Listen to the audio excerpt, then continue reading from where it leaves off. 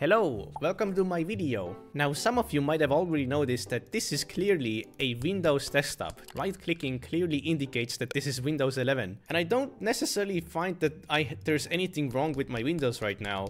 I mean, I use this computer to do work and stuff and everything pretty much works perfectly. And on top of all that, I even got a Windows Vista style start menu. So I truly don't really have anything to complain about. Everything works. Okay, well, this is definitely a bug. Yep, okay, never mind. You know what, actually disregard what I said. I think I actually need to install a new operating system. Okay, so this time I want to install Fedora 42, which was just released. And what makes it interesting for me is that there is something brand new here, aka they now have an official Cosmic desktop spin. And I already used it a little bit in my last video, but back then it was so buggy that it was essentially unusable. But I'm hoping that this time it might be a little bit better, even though it is still in alpha, so it's literally not even in beta yet, meaning that it most likely is not ready for daily driving. But this time, instead of forcing myself to switch over to Linux completely, I just want to install Linux and play around with it and just have fun and enjoy it, and maybe I can get it to the point where perhaps I cannot do work on it. I actually already formatted a USB drive, so let's install Fedora 42 with Cosmic. Okay, I put it into the drive and I already ran into the first issue. The live environment appeared, but I was AFK for like 3 minutes, so it went to sleep, and now when I click on my mouse or keyboard, it doesn't wake it up anymore. So, okay, let's put into Fedora and start. Okay, my mouse didn't move for a moment. Oh, it's frozen again. Wait, could it be every time there's a pop-up? Yep, every time there's a pop-up, my mouse freezes. Oh, and it died. Okay, I guess it didn't go to sleep, but it just crashed. Okay, I unplugged 2 of my monitors, and I'm going to try again. So, hopefully it works this time. Okay, it just popped up for a moment, and it went black again. Well, I guess I can't use Fedora 42 Cosmic. Unfortunate. Man, but this completely throws a wrench into my plans. What am I gonna do now? I guess I could install a different distro, but which one? I have so many comments telling me to use Linux Mint, but what benefit would I gain from using Linux Mint? I might as well just use Fedora and install Cinnamon. Man, I guess I'm just going to use... Oh, KDE Plasma is also an official edition now, but... I'd rather just use GNOME, I guess. Maybe I can just install Cosmic without having to use the spin.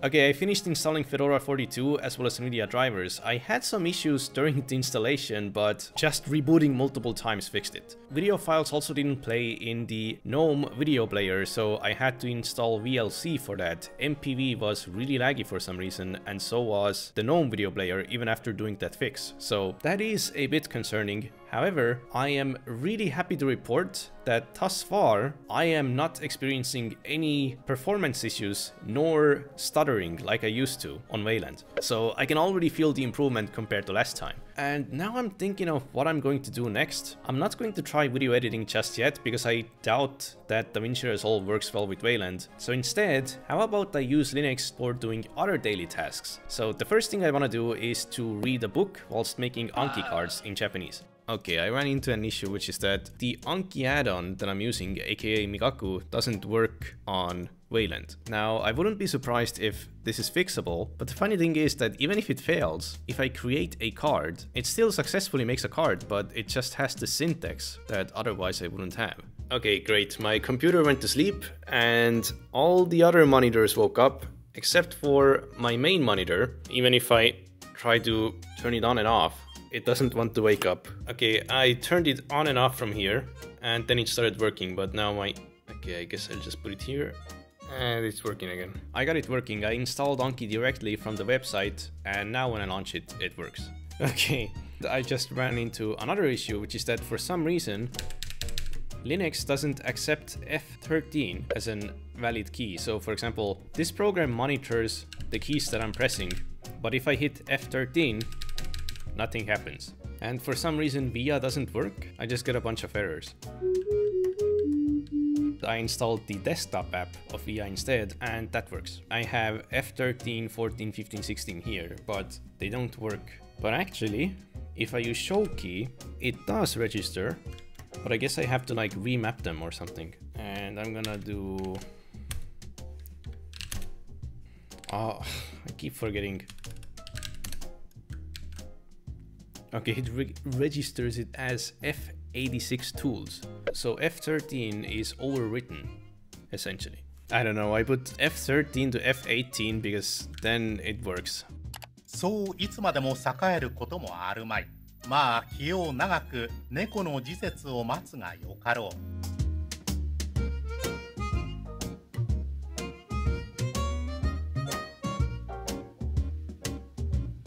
Okay, it's the next day, and yesterday I was able to read the book really nicely, except for the fact that the shortcut that I was talking about was still really buggy for some reason. And today, the extension that I was talking about suddenly doesn't work again. And it seems to be because I'm running Wayland, which is really weird because it was working before, and I didn't really do anything that should cause this. So that's pretty unfortunate, but it's actually a short-term problem because in the near future I won't be needing to use those tools anymore, so after that, no problem. And yeah, overall everything is running really nicely. And the next thing I want to try is whether or not the issues with gaming are still there.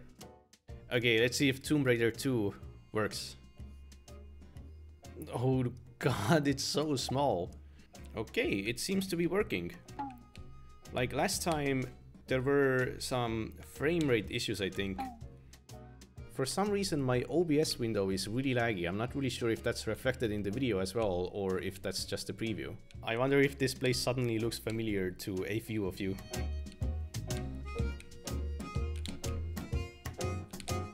Okay, yep, I can confirm that this game is completely playable. However, I'm pretty sure that when I alt-tabbed, the game is going to stop working. Let's see. Okay, I'm alt-tabbed. And... oh wait, what? It actually works. Okay, next, let's try 1.6. And let's see if it works. Okay, the game started, but let's see if it's actually playable, so... oh. Okay, my cursor is running off the screen. Like every time. So if I move my mouse to the right... wait, what? Okay, sometimes the cursor seems to run off the screen. And I also feel like there is slight input delay. Okay, I decided to launch CS Source instead. And the game definitely feels playable. But sometimes the mouse goes off the screen, which is kind of problematic.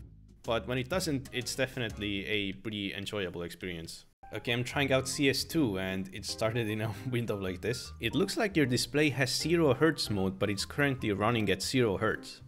Wait, was I dreaming this up the whole time? What if I make it full screen windowed? Well, that fixed it. But for some reason, I cannot click anything anymore. Okay, I launched the game with this command and now I'm able to click again. Okay, the mouse just runs outside of the game. Okay, apparently there is this thing called game scope, and if you run it with this command, it should help. So let's see if that works.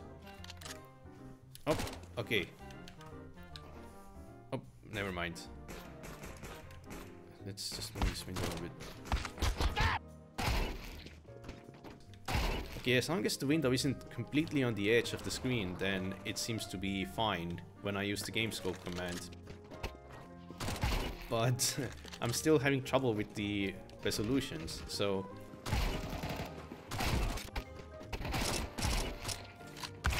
what if I make the game windowed? Okay, I can still click. Okay, now it goes to 5000. So if I now apply, it's too big because it's windowed and because of the bottom bar, but at least I can still click. And the reason it's 5000 is because of 150% scaling. So let's see if I put full screen again and hit apply. And now I cannot click anything. Okay, so essentially gaming is definitely doable on Linux, but it requires some fixes and maybe GNOME isn't the best desktop environment for this. And perhaps gaming on Wayland isn't the best idea, especially when it comes to competitive gaming. But I feel like if I optimize this setup for gaming, it will still be doable, so that's nice. Alright, once again it's the next day, and I'm wondering what I should do now, because I've already tried reading, I've already tried gaming, both of which worked, although with some caveats, and the desktop is also really smooth, despite me using Nvidia and Wayland, so I still don't want to do video editing, because I know it's not going to end well. So instead, I'm curious to know whether or not Hyprland has improved since the last time I used it. Okay, I used it around here, and there have been many updates ever since then. X-Wayland drag and drop is back. You can now drag stuff from your Wayland clients to X11 clients. Okay, this was the biggest problem I had on Hyprland, and it's now fixed. Sync fixes. Many XSplit sync and regular sync improvements. Tons of issues related to lag on Nvidia / when high GPU utilization have been fixed, and a lot of flicker issues as well. Well, those are actually perfect fixes, because I'm pretty sure that Hyprland is going to be completely fine for me as well now, so perhaps I can try installing Hyprland and see how it goes. Okay, we're in Hyprland now, and we have some anime character as the default wallpaper. I actually really like the colors and the cats. But the funny thing about this wallpaper is that people complained about having an anime wallpaper as the default wallpaper. So literally in the default configuration, there is a parameter that lets you disable the anime mascot wallpapers and the anime girl background. Sad face. But anyway, I actually already did some customization, like setting up my monitors and some keyboard shortcuts, as well as the workspace rules and stuff like that, as well as scaling, for which these options were really important. Like for example, this is VS Code, and if I comment these out, it looks really ugly if you don't enable this. And I did super minimal customization, but man, it is so nice. And I got the smart borders as well, so if I close this window, the gaps disappear. But if I open, let's say, a terminal, it has gaps, and if I close them, the gaps disappear. Like, now that Nvidia gets along with Wayland pretty well, as well as the drag and drop fixes. Okay, let's see if that works actually. I'm going to drag and drop a file to VS Code. Well, that didn't work. But it's so nice. And on top of all that, I discovered that when I try CS2 on Hyprland, okay, ignore it spawning like this. I cannot click. Wait, it was fine a moment ago. Okay, let's just try with this command. Yes. I discovered that CS2 actually works.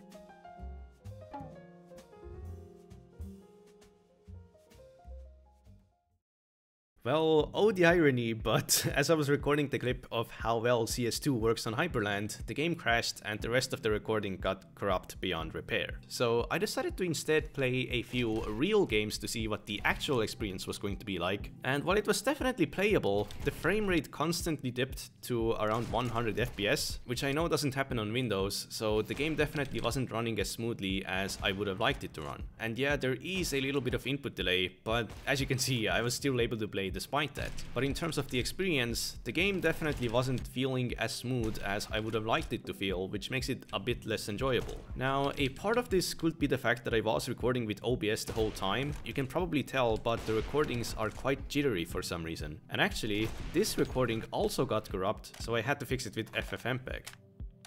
Well, anyway, I think I now have a pretty good idea about the current state of Linux, and I gotta say, it's actually pretty good. I mean, of course, I had issues, but compared to every other time that I've tried Linux in the past, this time I had by far the least amount of issues. However, for whatever reason, the recordings are a bit jittery and sometimes end up becoming corrupt, so if you consider yourself an expert on why it might be happening on my setup, do let me know in the comments. But anyway, just to recap, at the beginning of this video, I was pretty excited to try out Cosmic, but I kinda lost interest because even the installer didn't work, and it's most likely going to take multiple years before a proper stable version is going to be released anyway. And after finding out how well Nvidia works with Wayland now, I feel like Hyprland might actually become my go-to Linux environment, because all the cosmetic fluff aside, it is still a really powerful dynamic tiling window manager, and the fact that it's running Wayland is also really important to me, because I'll be very honest, if I'm forced to use X11, then I don't really want to use Linux, because I'm going to have so many graphical issues, for example with scaling, screen tearing, performance when I have different refresh rate monitors and so on. But considering the state of Wayland with Nvidia now, Wayland is already ready in a sense. sense. Maybe not for multimedia work, and gaming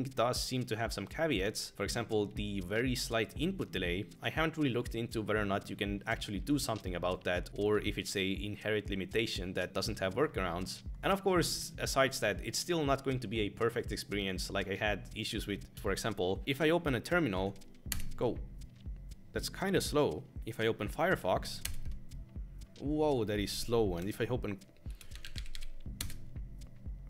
like, opening everything is so slow for whatever reason. I haven't looked into it, but I feel like this is not normal. Like, Chrome is really laggy for whatever reason for me. Like, geez, I have hardware acceleration turned on and I am running Wayland. The eyes aren't moving because Chrome is running Wayland, and on X11 it is just as bad. Like, I'm not really sure what's causing that. So there are many random issues like that, but I'm definitely going to keep this install around. Wait, it says thanks Brody. Hey, I know Brody, you should check out the Tech Over Tea podcast that I was on. But anyway, I'm still not going to be able to switch over to Linux fully just yet, but I am going to keep this install around, most likely for development work and so on, and just to play around with it from time to time. And if I have any updates on how this journey is going, I'm most likely going to make some update videos, so I'll see you there.